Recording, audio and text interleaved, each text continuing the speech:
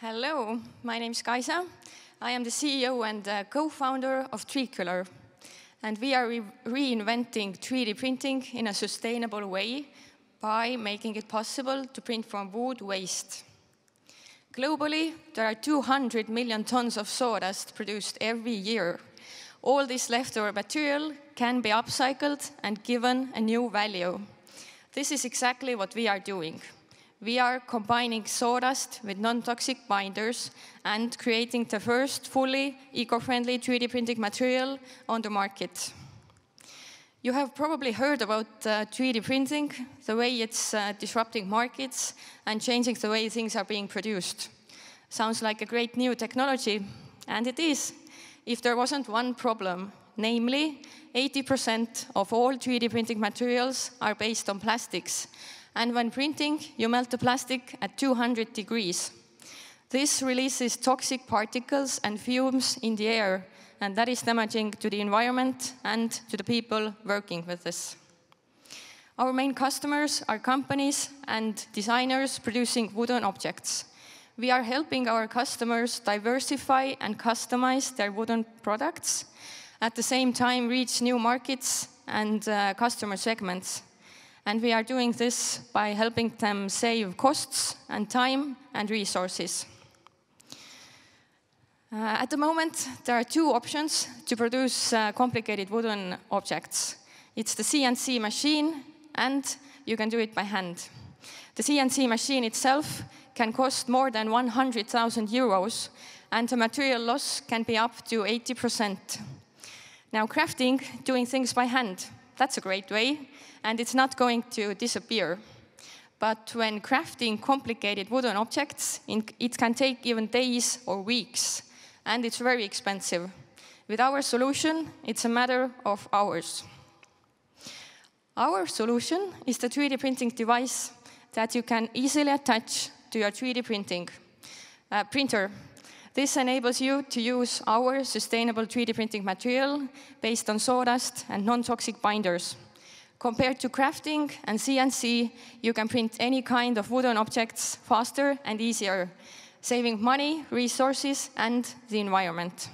In addition, we are helping young designers enter the market, and this way we are accelerating entrepreneurship and creating new jobs. We have done quite a lot of customer discovery. We found out that there is a problem when producing complicated wooden objects because it's too costly and time-consuming. We already have 5 designers who have asked our price offers and who are waiting for our solution to hit the market. There is also an interest to use our solution in the repairing and restoration industry. Our material will cost 20 euros per kilo. That's comparable with the price of plastic filaments. And our beachhead market is the 3D printing material suppliers in Germany and the Netherlands. And we are planning to reach 60% of market share by year 4.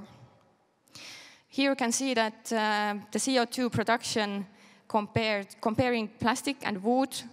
Then if you use wood, then the CO2 production is actually 87% smaller. So if we are reaching 60% of the beachhead market, we actually save more than 300 tons of CO2 from being released to the environment every year.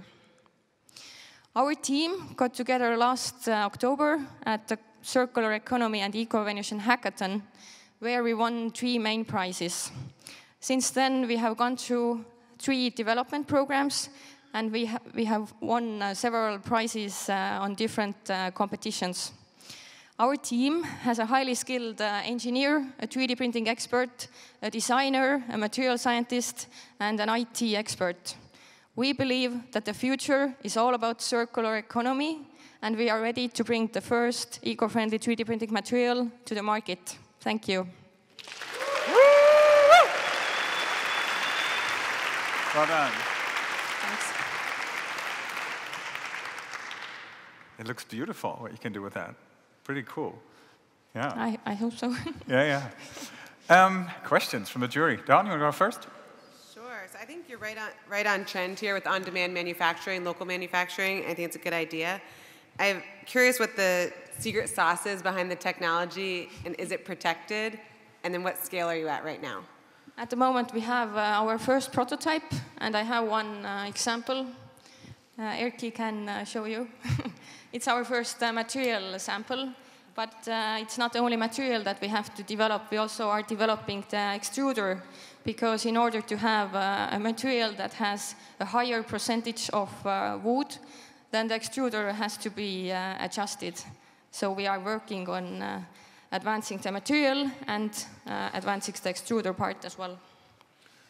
You've talked about 60% market share by fourth year. Would you maybe mention about the competition? What? Yeah, thanks. That's a great question. Actually, the main competitors at the moment are plastic filament producers, because there is also the bioplastic called PLA that is derived from cornstarch. But we have done quite a lot of research about it, and actually it has quite a high CO2 footprint, because you have to first grow the corn, and it takes a lot of land. So actually this land should be used for food production. And the PLA itself, it's not actually compostable. Okay. Yeah, sure. Are you thinking about offering this as a service, or are you also thinking about actually selling the printing device, your devices? The box, yeah. Yeah, that's a great question. Actually, we can also sell it as a service, because we want to have a higher impact. And if we sell it as a service, then we can reach more people and more customers. But at the moment, the concrete business plan at the moment is that we are selling the material, and we are selling the extruder that you can attach to your 3D printer. But actually, there is a possibility to scale up to other industries as well, because this material, we don't have to use it only for the 3D printing. We can use it for all other types of solutions as well. Kirsten, final question, yeah? Is there a dependency on different wood types? And have you tested different wood types? Yes, we have. Actually, there are different types of sawdust as well. Like one sawdust is this bigger particle, but actually there is a lot of fine sawdust as well. And this is where wood companies who are processing wood and making furniture, they have a lot of leftover from this fine sawdust. And this is exactly what we need at the moment. And we already have like 2 or even more in Estonia. There are many companies who have a lot of leftover, this fine sawdust, and they are just willing to give it away because they don't have anything to do with it. Nice. Thank you. Thank you.